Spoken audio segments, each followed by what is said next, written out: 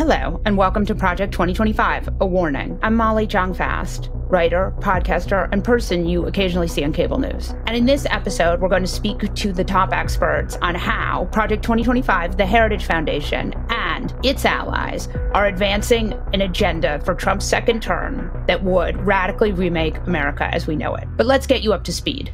The influential right-wing think tank, the Heritage Foundation, unveiled Project 2025, which instructs the entire federal bureaucracy, including independent agencies such as the Department of Justice, to be placed under presidential control. This basically gives the president a lot more power than previous presidents have had. But don't take my word for it. Let's hear from the brilliant Georgetown historian Thomas Zimmer, who authors the newsletter Democracy Americana, which has done a definitive overview of Project 2025. Project 2025 is the name of a massive planning operation on the right. It's spearheaded by the Heritage Foundation. It was launched about 2 years ago in the spring of 2022, and it has brought together much of the right-wing machinery of think tanks and lobbying groups and political institutions with the goal of making sure that the next Republican presidency would be a much more effective, much more ruthless right-wing regime. I think it's best to understand Project 2025 as the American right's declaration of war on the idea of a multiracial, pluralistic, diverse society. Project 2025 is a plan to execute what amounts to a comprehensive authoritarian takeover of American government and transform government into a machine that serves only two purposes. First, exacting revenge on what they call the woke, leftist, globalist enemy, and secondly, imposing a minoritarian, reactionary vision of white Christian patriarchal order on society. And I know you might be thinking this sounds a little crazy and like something one of your aunts who reads too much Facebook sends you. But the Heritage Foundation developed and then linked the Project 2025 mission statement right from their website. The plan is titled Mandate for Leadership 2025, the Conservative Promise. And they're not trying to hide it. In fact, they go on television and brag about it. And what they brag about is a plan to reshape America in the craziest conservative vision possible. Heritage and the allies who endorse Project 2025 have plans to end no-fault divorce, end the Affordable Care Act, give additional tax breaks to corporations and the 1%, enact a complete ban on abortions without exception, cut Social Security, end climate protections, cut Medicare, defund the FBI and Homeland Security, ban sexual orientation and gender identity education, ban some contraceptives, and greatly limit and regulate in vitro fertilization, ban pornography and imprison anyone who disobeys, ban Muslims from entering the country, elimination of unions and worker protections, raise the retirement age, raise prescription drug prices, eliminate the Department of Education, ban African American and gender studies at all levels of education, use the military to break up domestic protests, end birthright citizenship. And despite how crazy this all sounds, it's only the tip of the iceberg. Now, you may be thinking the Heritage Foundation isn't Donald Trump's presidential campaign or the Republican Party. After all, Donald Trump has disavowed Project 2025. Like some on the right, severe right, came up with this Project 25, and I don't even know. I mean, some of them I know who they are, but they're very, very conservative, just like you have. They're sort of the opposite of the radical left, okay? You have the radical left and you have the radical right, and they come up with this, I don't know what the hell it is, it's Project 25. He's involved in Project, and then they read some of the things, and they are extreme. I mean, they're seriously extreme. But I don't know anything about it. I don't want to know anything about it. But what they do is misinformation and disinformation. Donald Trump, you know nothing about it, but you disagree with it? Which is it? Because our country is going to hell. The critical job of institutions such as Heritage is to lay the groundwork, and Heritage does such an incredible job at that. And I'm telling you, with Kevin and the staff, and I met so many of them now, I took pictures with among the most handsome, beautiful people I've ever seen. I didn't like that picture. If you could lose that picture, please, would you, Kevin?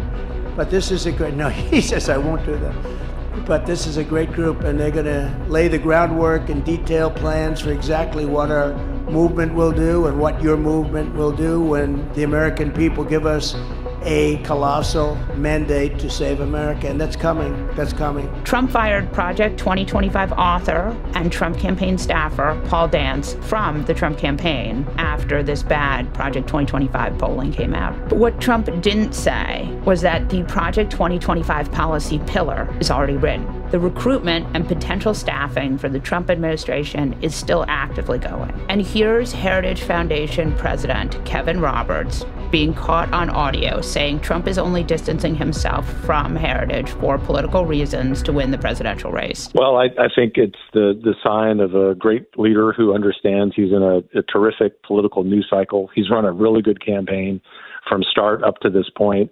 And the left's mischaracterization of Project 2025 had become a liability. I think we've seen that really turn around in the last few days since that statement. So no hard feelings from any of us at Project 2025 about the statement, because we understand Trump is the standard bearer and he's making a political, tactical decision there. But back to Heritage. The Heritage Foundation has been the laboratory for many horrible government policies that have set our country back. And the Heritage Foundation has been the place that much of Republican policy comes from. But don't take my word for it. Here's Senator Marco Rubio. And it's good to see you. And thank you to Heritage for inviting us here, giving us this opportunity, and for all the scholarship that they do here that really serves as a guidepost for a lot of the public policy we choose to make.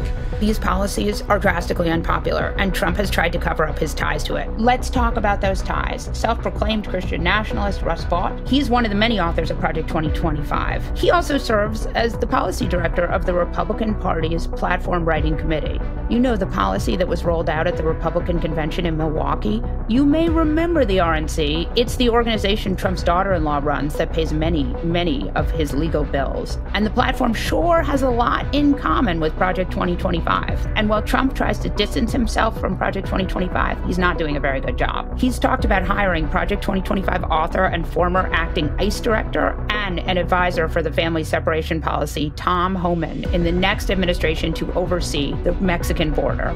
She was given the responsibility of the border. I have Tom Homan lined up. We have the greatest people. And you may remember right-wing dating app entrepreneur John McEntee, who was Trump's body man and nicknamed Deputy President, joined Project 2025 to write the database for who the Trump administration should hire. And Trump's own insiders say that he will be a big part of the next Trump administration. Tell us what you're doing at Heritage. You two are now working together. These guys have come up with a plan that on the victory, the third victory, the second term, we hit the deck plates runner, right? There's 4,000 appointees by a president, 4,000 to run the entire government. 1,000 of those, I think, have to be Senate confirmed. But 3,000 can start work day one. Walk through what you guys are doing. I know, and I keep asking, do you work for Johnny or does Johnny work for you, right? But I definitely work for John. So what we're doing with Project 2025 is we're recruiting the MAGA America First Republicans right now so that we can take D.C. by storm in 2025. We're not going to go in like we did in 2017, where the establishment took over and co-opted much of the personnel of President Trump's administration. We're more prepared this time. We're recruiting grassroots conservatives, and we want all of you, if you want to serve in the next White House, next State Department, next Pentagon, we want you to sign up. Tell your sons, tell your daughters, tell all your friends. It's project2025.org. So, Johnny, okay, you heard that? If you guys want to serve, you've got to get engaged now. You've got to be involved now, because one of the big parts of this is networking. It's not just training people up, but those networks that we do with grassroots organizations, with other organizations. Walk through, tell me what the plan is. So we're collecting resumes. We're getting as much information as we can now to save the transition time on the back end. As you know, when a president wins, or president-elect wins, things happen very quickly, and you have a short amount of time to staff an entire administration. It's also looking beyond the 4,000 and what we can do with the bureaucracy itself. So we're thinking of creative policy things as well that will integrate with this. But Trump's clearest tie to Heritage and Project 2025 is his choice of J.D. Vance as vice president. an abortion hardliner who seems gleeful at the idea of taking away women's rights. And funny enough, the Associated Press reported Kevin Roberts, the president of the Heritage Foundation, said at the organization's Policy Fest in Milwaukee that he is good friends with Vance and that the Heritage Foundation had been privately rooting for Trump to choose Vance as his running mate. But a clear sign of Trump's tether to Project 2025 is that Trump's name appears in the document 312 times. These two things are, in fact, one in the same. And just as Project 2025 is a complex web of organizations and expertises, they fall into an ecosystem that will influence Trump. Here's UC Davis School of Law, law professor and author of Roe, The History of a National Obsession, Mary Ziegler. One is that Project 2025 is a coalition effort, right? So Heritage led this, but it got buy-in from over 100 other conservative groups. So this really reflects the best ideas that a big cohort of people on the right have had, not just Heritage. The other really interesting thing is that a lot of the people who work at Heritage now, or who wrote Project 2025, are very close to Donald Trump. And I think there's a clear understanding on the part of Heritage that getting influence in a potential second Trump administration is not just about having the smartest people in the room, it's about having the people that Donald Trump will listen to in the room. And so a lot of what you see in Project 2025 is being offered by people who worked in the first Trump administration. And I think on the theory that these are people Donald Trump is much more likely to bring back, or at least, entertain than lots of other people who are conservative. So, I take Project 2025, not like I didn't take Heritage seriously or they didn't have influence in the past, they did. But I think Project 2025 I view as being in a kind of different category for all those reasons. And the reason to take it so seriously is that with Project 2025, it will get even easier to get the craziest policies enacted. It's as if they have figured out that part of it is figuring out what you can get past, but part of it is figuring out how you can speak to Donald Trump. Totally. Yeah. And I think that's a big part of, because I think that's a huge part of it, because the anti-abortion movement before Dobbs was all about figuring out how you speak to the Supreme Court. And that's still going on. But the Heritage now, Project 2025, you can read it as how do you convince, how do you find in the Venn diagram the thing that will convince Donald Trump and Brett Kavanaugh at the same time, right? That's the sweet spot right now. And if that didn't convince you, here's Heritage Foundation President Kevin Roberts, and he's going to show you just how serious they are. We are going to win. We're in the process of taking this country back. No one in the audience should be despairing. No one should be discouraged. We ought to be really encouraged by what happened yesterday. And in spite of all of the injustice, which of course friends and audience of this show, of our friend Steve know, we are going to prevail. Well, that sounds threatening. We are in the process of the Second American Revolution, which will remain bloodless if the left allows it to be. I'm starting to think they may be very serious about making this happen. Roberts also said that he saw Heritage's role as institutionalizing Trumpism. Adding the Trump administration with the best of intentions simply got a slow start, and Heritage and our allies in Project 2025 believe that must never be repeated. And if you aren't scared yet, Roberts admits the worst of what's in his plan isn't in the public version. The basis of the plan is public. You can see that at project2025.org. There are parts of the plan that we will not share with the left. The executive orders, the rules and regulations. Just like a good football team, we don't want to tip off our playbook to the left. So now that we've established this is the plan that Trump will use to reshape America, that will be even more insane than his last rule over this country, here's Thomas Zimmer to explain. The diagnosis from which they start, from which all of these planning efforts on the right start, is that they see the first Trump administration as a failure. They are very clear that they weren't ready. Trump world wasn't ready in 2017. They had no plans, they had no personnel to implement whatever plans they didn't have, and they had very little understanding of the vast and powerful machine that is the American government. And again, no one understands this better than they do, and they think that they were, because they didn't have personnel, they had to rely on these people, like normal lawyers and bureaucrats and normal people, right? And they think these people sabotage them. And so this time, again, they feel like we're going to have plans. We're going to purge the American government from all these people who sabotaged us in the first time around. We're going to replace them with an army of thousands of loyalists and ideological conformists who they are actively looking for. That is part of Project 2025. The policy agenda is only one part of Project 2025. The overall planning operation goes far beyond that. They're looking for thousands of people that they can put into government, into these positions. What would that amount to? I mean, look, the first thing it would amount to is a vastly worse government. Because a lot of these people these are government jobs. They're not partisan. And so you're removing people like from the EPA, which they hate the EPA, but you still want to make sure your water doesn't have lead in it, right? I mean, there are certain small things that will be fucked up that we can't even sort of quantify, right? Yes. I think, again, this is probably the point to maybe talk about how extreme the vision of sort of a purge is that they want to institute here, right? They want to come in and look, there's about 4,000 political appointees in American government, right? And every administration, when they come in, they look at all these political appointments. These are people sort of at the higher end of all these departments and agencies. And every administration looks at them, and every administration replaces, the number fluctuates, but usually about 1,000 people or so, right? So every administration brings in about 1,000 people. But other than that, they let these normal people, bureaucrats, civil servants, they let them do their job, because that's the whole point about the civil service is you have people who are insulated from direct political control, and they are experts, they know their jobs, they do their jobs, right? So sort of untouched by, there's a new administration who are going to replace the whole personnel. Now, Project 2025 wants to do something entirely different.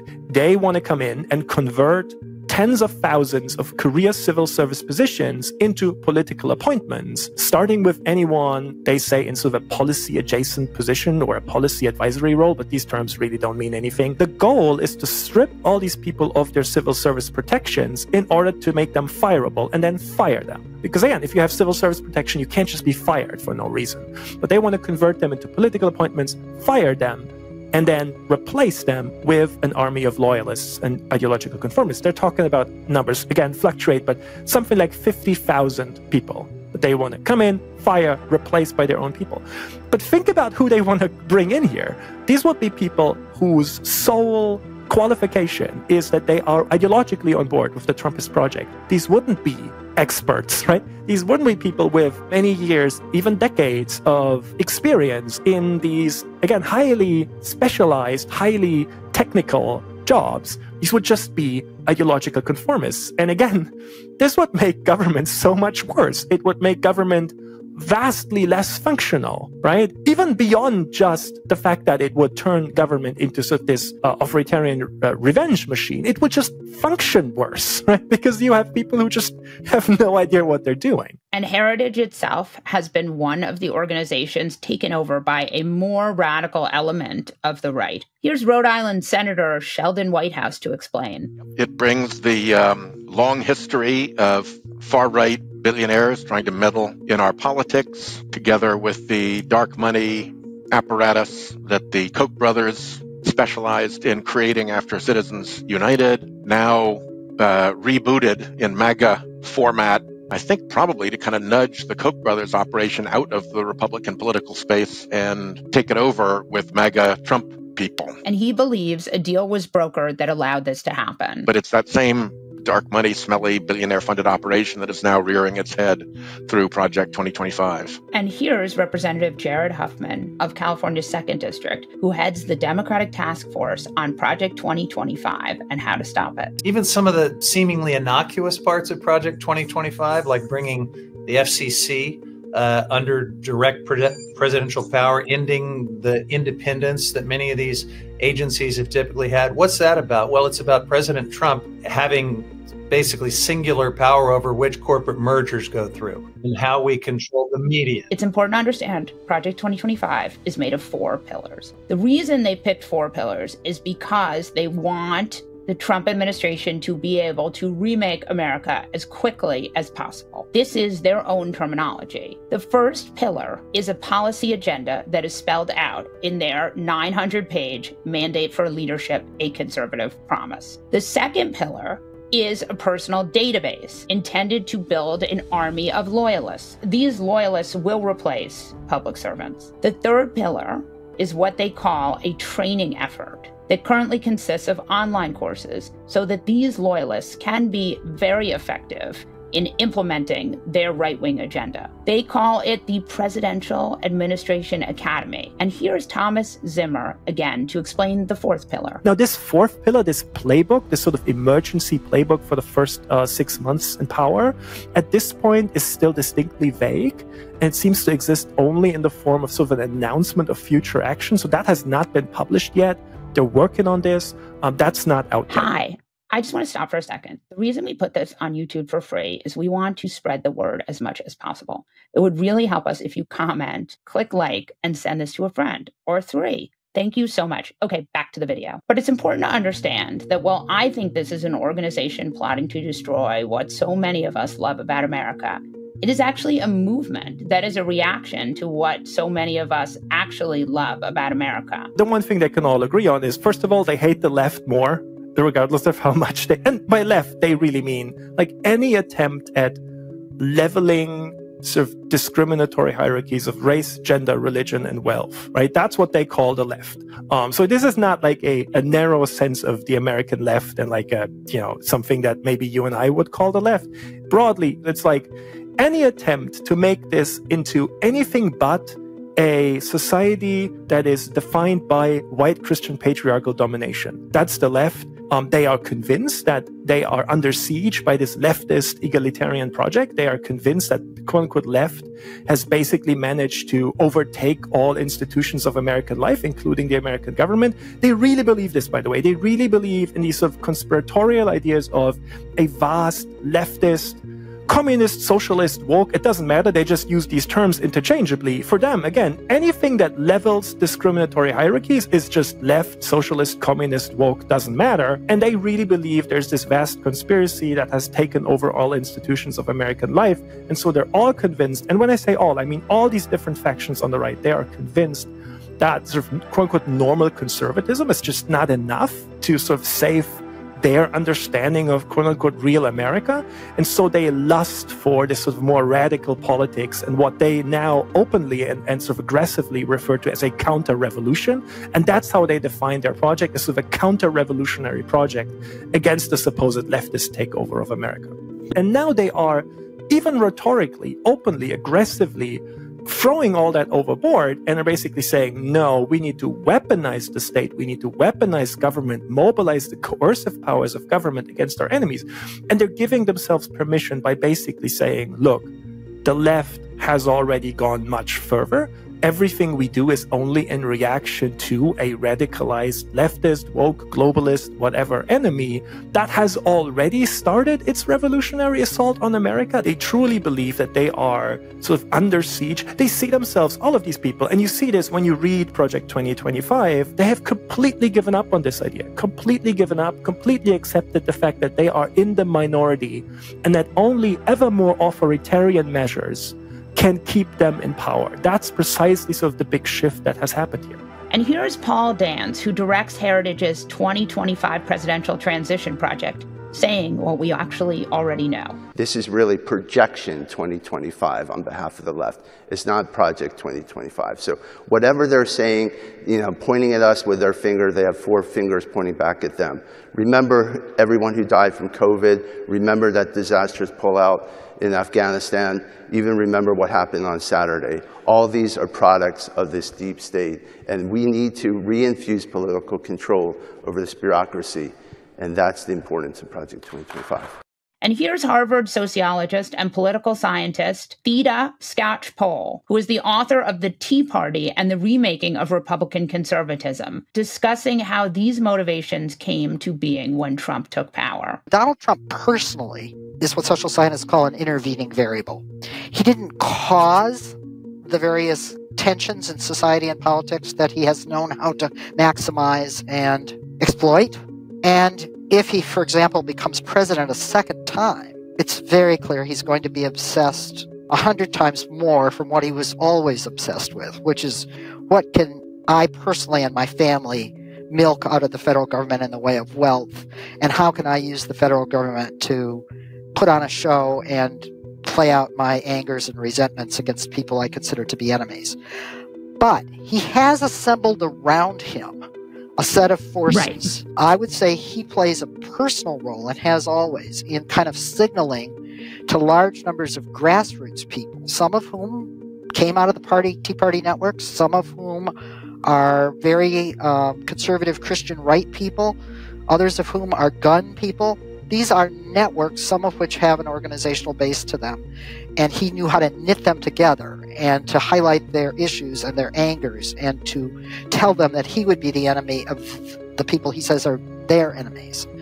So his ability to communicate with and create a kind of resonance with a lot of angry and fearful people is a potent political ingredient that he personally has brought to it.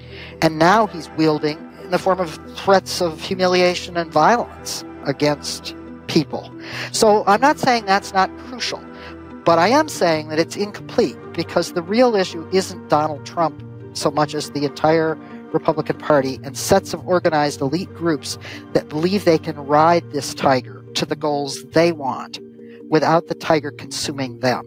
And here she is explaining how this will change America. I think they'll concentrate on key agencies. They'll concentrate on the ones that Trump feels can carry out what he wants, which is to enrich himself and his family and get rid of the legal cases, and that organized groups led by the likes of Stephen Miller want to pursue, which is to purge immigrants. They know surely what we should all keep in mind, which is immigrants are not neatly sorted into documented versus undocumented. They come in families, hardworking families that have some members who are in one category, some in another. Entire families will move, either in the United States or even leave the United States. They'll leave the dairy industry in the Midwest. They'll leave the construction industry in Florida, which is already happening. Healthcare for old people will suffer terribly. All of these things will not be popular as their economic implications play out. One of the animating forces behind Project 2025 is that they don't like confident women making their own choices. Their animosity towards women's rights and women's progress is something they practically advertise. But one of the things to understand here is that the mandate for leadership creates the ideas that ultimately trickle down to state legislatures. The Heritage Foundation becomes an incubator for some of the worst and dumbest conservative policy that, in worst case scenario, rises all the way up to the Supreme Court and becomes laws for the entire nation. Here's law professor Mary Ziegler. States are introducing new bans even as they already have existing bans. We're starting to see more interest in conservative states in limiting travel for abortion. We're seeing conservative efforts to introduce a kind of backdoor federal ban on abortion through the Comstock Act that they're hoping a potential Trump administration would enforce. And we're also seeing, I think, leakage or slippage between the concepts of contraception and birth control that could have a lot of consequences too.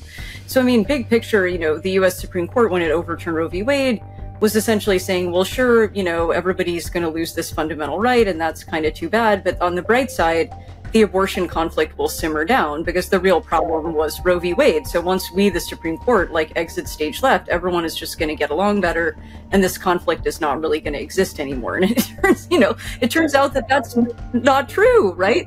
It turns out that not only that, but the U.S. Supreme Court has more abortion cases than ever before, not fewer. So the kind of general picture is is chaos. And one of the reasons you see people like Stephen Miller and Donald Trump running away from Project 2025 is because a lot of the legislation it proposes is wildly unpopular. Right. I mean, the most kind of revealing quote about this was when Jonathan Mitchell was talking to the New York Times, and he said, it's better if right to lifers don't talk about this at all until after the election.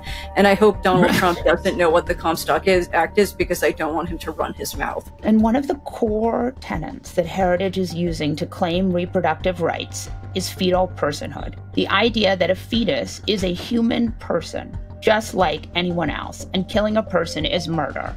And that is how they attack IVF and contraception. If you look at the Heritage documents, there's no even pretend. There's just why don't we regulate IVF? Let's not regulate Exxon because oil companies are fine. Let's not regulate cigarettes. Let's not regulate, but we have to regulate IVF. So, I mean, there are two things going on here, right? One is that if you buy the argument that fetuses and embryos are persons, then IVF might be weird to you, right? Because you'll see anti-abortion people saying, well, we can't put children in freezers, and we can't donate children for research, and we can't destroy children. So once you kind of go down that road, that's part of what's going on. I think the other thing that's going on in the background is that often beliefs about personhood travel alongside beliefs about gender, sex, sort of the idea that there are God-given gender roles, that those are necessary to human flourishing. And I think there's always been a subset of people within the anti-abortion movement who are disturbed by IVF because they see it as sort of antithetical to the idea that children are only born when straight married people have sex, or that it sort of is used in ways that subvert their beliefs vis-a-vis gender and sex, right? You have lots of queer families that use IVF. You have single parents, single women who use IVF.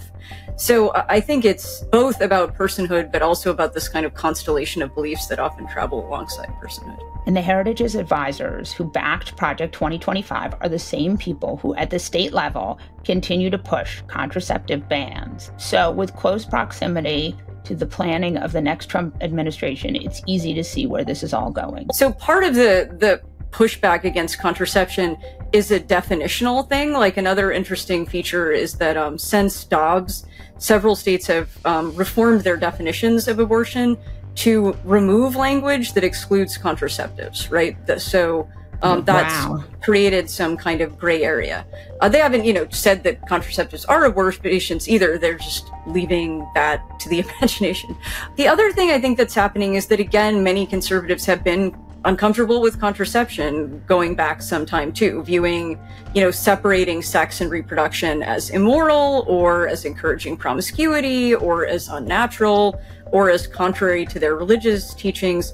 So we're starting too to see some conservatives mount efforts to criticize contraception, not as abortion, but just to say contraception is bad as contraception. The most obvious at the moment focus, unsurprisingly, on minors, right? So saying minors shouldn't be able to access contraception and their parents don't want them to. We've started to see some arguments that kind of parallel ones we saw about abortion, where you're hearing them say, well, contraceptives are dangerous and they increase the risk of depression and cancer. Right.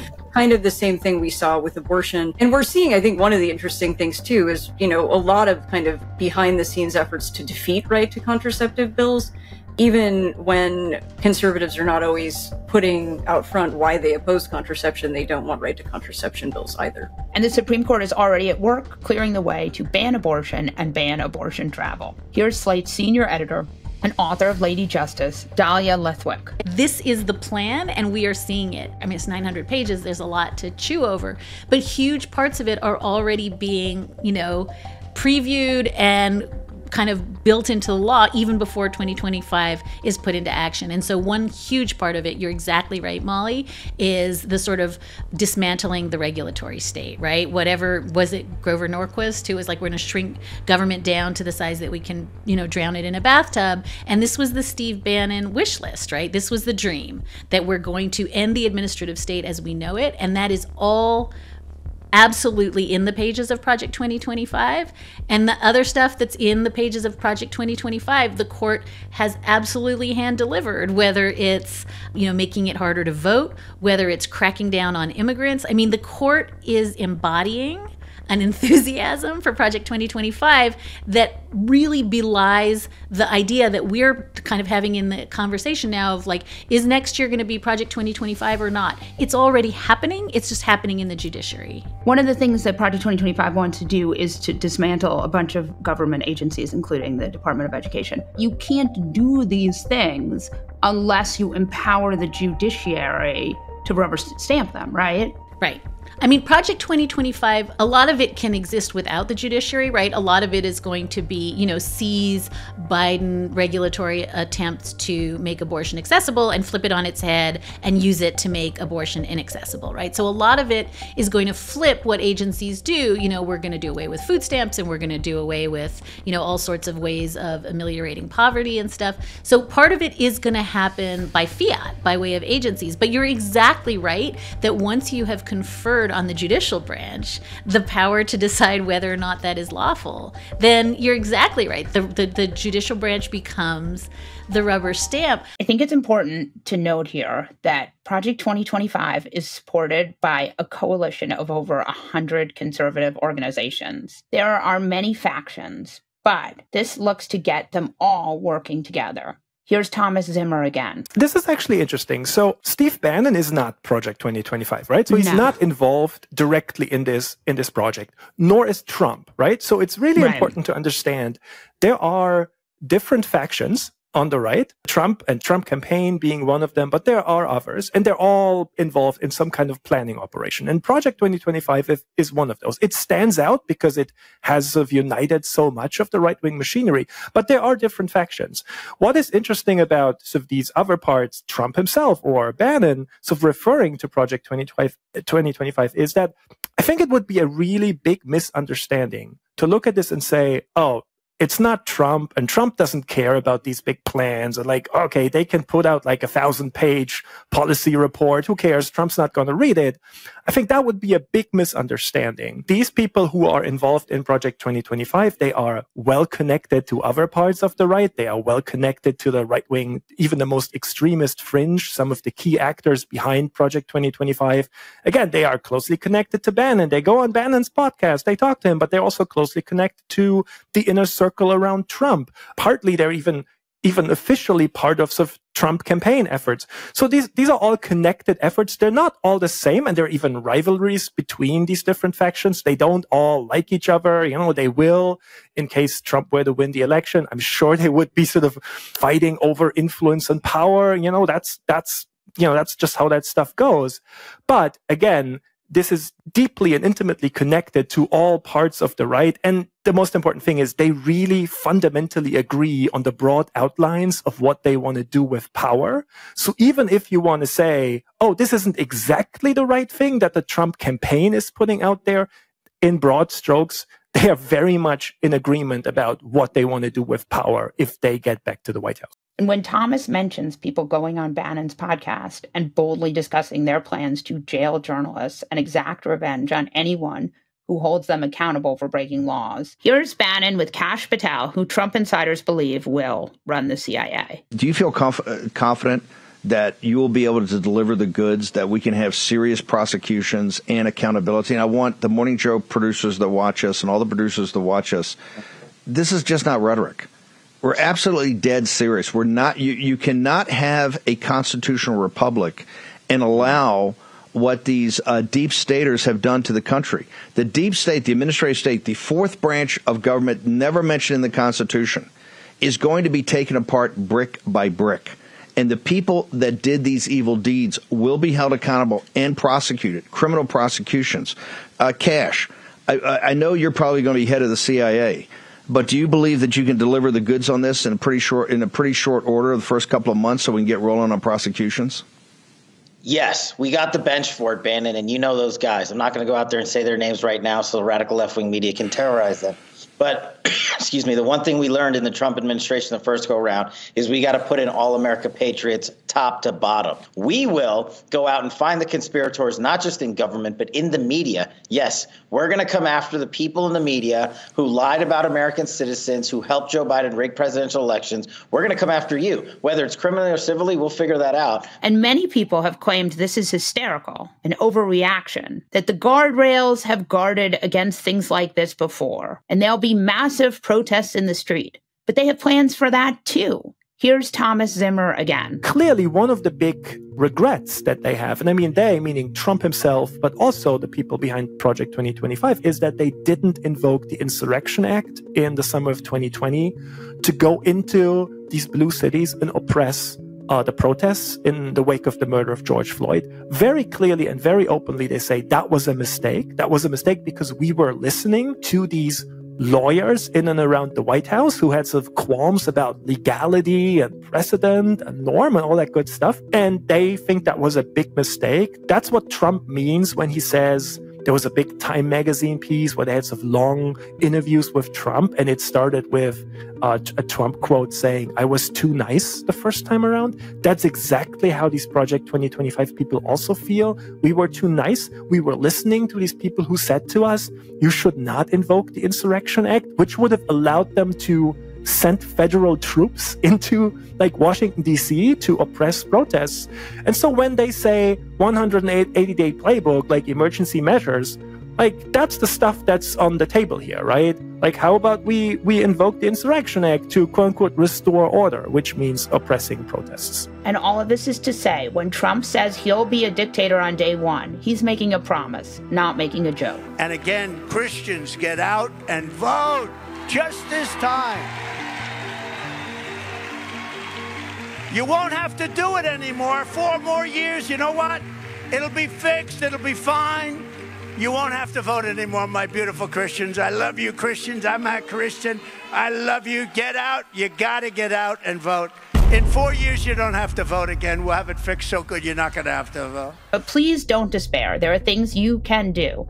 I know some of you have friends who are thinking about sitting this vote out, or even think things should get worse before they get better. But the damage in this plan and Trump's second term will leave America unrecognizable. Call your congressperson and tell them you support the Disclose Act, which will make money in our politics more transparent and discourage the rich from donating to nefarious organizations, as well as help us finally slow down climate change. Here's Senator Sheldon Whitehouse. Disclose Act is very important so that Americans can see who's funding their politicians. Basically, the Supreme Court said, we're going to allow unlimited amounts of money in politics in Citizens United because it's all going to be transparent. So the voters are never going to be fooled, and they'll know who's spending the money, and they can take that into account.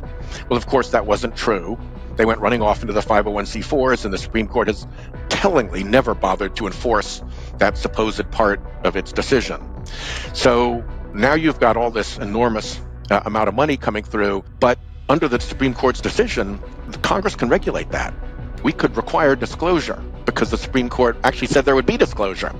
So we have a bill to do that, over $10,000 in a race, and you've got to disclose who you are, and not just the first level of the Russian nesting doll. You've got to go all the way back to the true beneficial owner. So if you applied that, it would take away the ability of a billionaire to run, let's say, $100 million through Donors Trust into a 501c4 and onto a super PAC without anybody knowing ever who that billionaire was. You'd actually have the ability to track back any money spent in elections to the real, actual, true donor. And then, frankly, to have the IRS get back up on its, feet and dust itself off and start investigating 501c3 and 501c4 mischief and make referrals to the Department of Justice, which has the ability to actually prosecute fraud and false statements and things like that. One other fact that your listeners should know is that back when I got to the Senate, we were doing bipartisan climate work all the time. John McCain carried the Republican banner into the presidential race with a terrific climate platform. Citizens United, January of 2010, killed all bipartisanship on climate, and it has never revived since. Only on teensy little bills that make no real difference. Because the oil companies had too much power then. Bingo. They stepped up. They were the first ones to take advantage of the unlimited money and of the 501c4 secrecy. And they went into the Republicans and said, hey guys, look what we can do now to help you. We can crush the Democrats. We can bomb them with negative advertising a year ahead of the election, which they did. But if you want that kind of money, if you want that kind of bombardment to support you, you're going to have to tell all your Republicans to knock it off on climate change. That has to become a partisan issue. And a second Trump administration will be an unmitigated disaster for slowing climate change. Here's Representative Jared Huffman again. We don't have time to wait for the market to realize all of that. We've got a climate crisis that is compelling us to speed up. And that's where Project 2025 in the clean energy and environmental space isn't necessarily anything new. We've seen this right-wing agenda for years. But the fact that they're proposing to run out the clock on another 4 to 8 years could be the end game for our ability to confront the climate crisis. And if you want change, you need to let your lawmaker know that you support getting money out of politics. If you look behind the climate denial operation, you find dark money. If you look behind the operation that captured the Supreme Court and turned it into a tool of the right-wing billionaires, you find dark money. And the dark money operation is now very widespread in politics. You look behind creepy super PACs, and there's dark money controlling voters through news that is not leavened by knowing who the source is. So I think that the evil that makes so many other evils possible is the enormous power of huge special interests and creepy right-wing billionaires to hide who they are and meddle in politics in ways that A, make them a fortune, they're not doing this just ideologically. They are making big money off of this. And B, to accomplish what they could not accomplish through regular democracy and democratic processes. So to me, dark money is the root of all these evils. And the sooner we can rid our politics of it and figure out who's behind 501c3s and 501c4s and all of that, the better off we'll be. That puts citizens back in charge of their democracy. They're no longer being fed nonsense by people they can't even identify. And I think that'll make for a much better America, a much better democracy. The pressure will come down when people aren't being bombarded in their TVs by groups that they know are phony. Nobody ever bought a product from Americans for Peace and Puppies and Prosperity, or whatever the hell these groups are called. Please, please, please, show this to a friend who is considering not voting. Sit down and talk to them. Make it clear to them that Project 2025 will reshape America in ways that are so horrible and so enormous that it's hard for any of us to fully realize. Get them to register to vote and even take them to the polls. Take the day off and make a day of it if you can. We need everyone we can to vote against Trump, heritage, and the radical reshaping of America. Here's Representative Jared Huffman again. The most definitive way to stop this is to win the election. That's the point that we're really trying to make here, is the American people have an opportunity to kill this in its tracks. And we got to do that because, yeah, we'll keep fighting if we don't win, but there are no guarantees. Thank you so much for watching this episode. We made this series so that you can educate others in your life about the very real threat to America that Trump's second term would pose. Project 2025 will remake the federal government. And it's really important that you share this with a friend. Click like on the video and comment so it spreads to more people on YouTube. If you want more interviews like this, subscribe to Fast Politics on your favorite podcast app. Thanks for watching.